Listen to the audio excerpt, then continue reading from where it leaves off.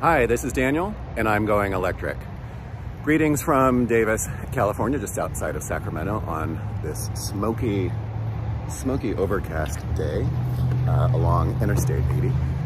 As you may have seen in the previous episode, today is delivery day, and never made a video like this before, but I was perusing the internet looking for videos about delivery day and a whole lot of things for kind of novice electric car owners and for people who are interested in Teslas or interested in electrics but really don't know much about it and aren't the early adopters but do want to jump on board. Cars and trucks all around. So I decided to drive out from Idaho, pick up the car rather than roll it into another delivery batch in the end of October or November. And so here it is. The model that I got was a Model Y, blue, 20-inch induction wheels, white interior. Really excited about it. I'll be driving into San Francisco, well, Colma for the delivery center, and then pay cash for the car. I'm really lucky. I haven't had a car for 27 years, so I've been saving for a long time. So I'm in the fortunate position to be able to pay cash, so I don't have to deal with financing. Last time I looked, Tesla financing was around 2.49%, which I didn't think it was that great. I'd rather spend 0% on interest, to be honest. And then I also decided to go with the Tesla insurance. I was getting quotes from a number of other companies, and Tesla insurance really did come in around 25 to 30% under a lot of the competitors, so I'm gonna go with them and hopefully that works out. Now, you may have just heard a little bit of a ruckus. I've got a whole bunch of stuff that I'm carrying with me. Also from the previous episode, I mentioned that I'm doing a lot of traveling. These days, camera's over on the left side of my phone, not the right side. Doing a lot of traveling, so it's gonna be interesting having a electric car. I gotta figure out charging, I gotta figure out how efficient the car is, I gotta figure out, like, if I put in a destination in the map and then decide to go somewhere interesting, like some side road or whatever, am I gonna be stranded? So it's gonna be a lot of learning. I don't know much about wattage and amps and all the rest of it. I mean, I can read it, I'm somewhat literate, and I like technology, but I can't say I've ever needed to know about this stuff. So I'll be learning about charge stations and voltages and all the other good stuff. And it'll be fun. So I'm gonna drive into San Francisco right now, pick up the car at 12. And also because I've been traveling, I have a whole lot of stuff that I've been traveling with. So I'm gonna have to get everything from this Impala that I've been driving around for the last month, crammed into my new Tesla Y. Hopefully it works. Looks like there's a lot of storage in the Tesla in the front, and then that sort of back trunk area, and then underneath the lift gate. So I'll get back to you when I get down to Colma, and super excited to share the delivery day experience with you. Bye.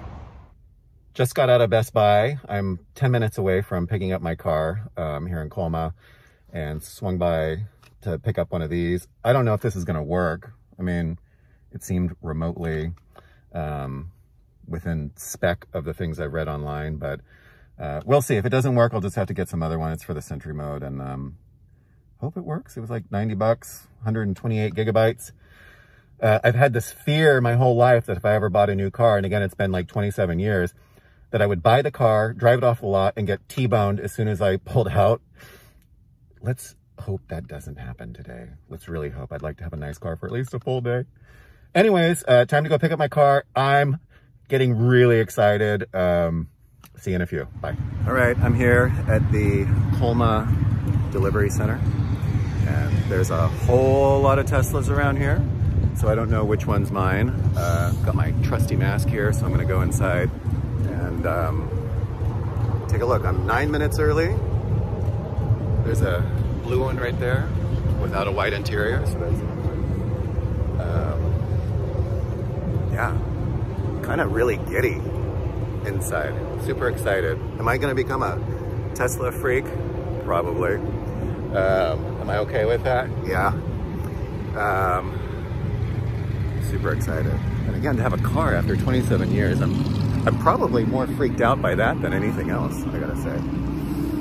Comes with a lot of responsibilities that I've been able to avoid the last nearly 3 decades. All right, I'm gonna let him know that I'm here. I'm gonna give him a wad of cash. Then I gotta park the 2 cars side by side and transfer everything from one car to the other, and then return my car up to San Francisco, and then come back and then take possession of the car and drive away. So it's actually gonna be a couple hours before I get in this thing and get on with my new Tesla life. So, all right, see you in a few.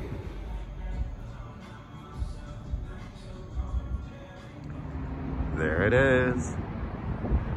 Don't crash. Don't crash my new car.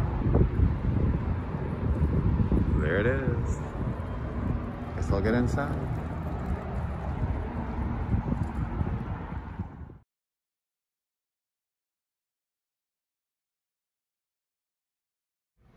I just paid for my car.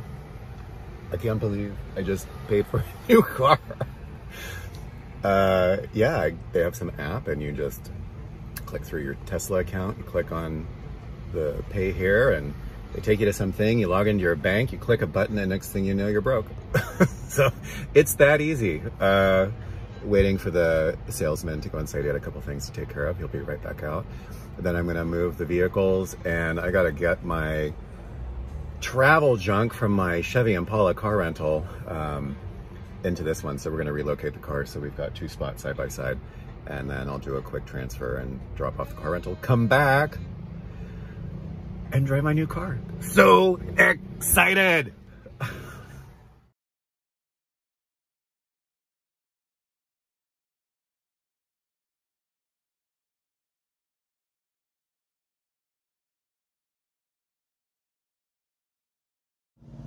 Spending a little bit of time at the dealership still, going through this handy checklist. I think the only thing I've seen so far is that it appears the frunk or the hood seems to me a little misaligned when I unlocked it and then tried to close it again. I mean, I don't want to like slam it closed, but I'll keep my eye on that and see if it presents any problems. Compared it to a couple of the Teslas parked right next to me, it just seemed a little bit up. So I don't know if I'm not closing it hard enough. I just don't want to get too crazy on it. So we'll see where that goes. Other than that, the car seems to be really in great shape. I'm super impressed. Build quality looks excellent. I don't have any malfunctioning gates or anything. Panels seem to be aligned really well. No scratches, no discolorations or anything around the car. I'll give you a quick view of the car, and then I'll get transferring all my stuff from my car rental to this new one and then turn in the car rental. So here is the frunk. Looks normal.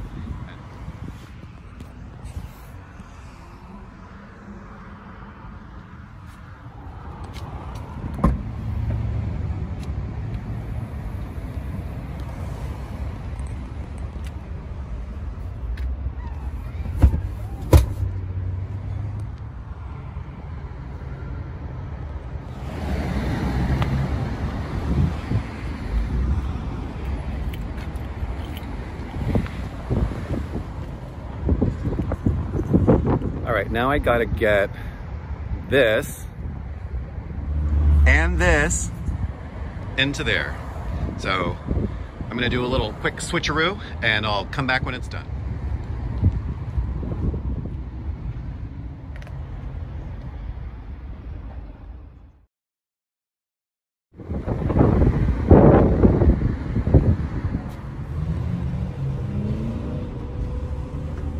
See if I can get this little weight bench in the back of the Tesla. Now, you would think that having a weight bench I would be super buff and in great shape. That would not be true, but I do use it, keeps me busy, and kind of keeps me a little active despite driving a lot. So let's see if it fits in.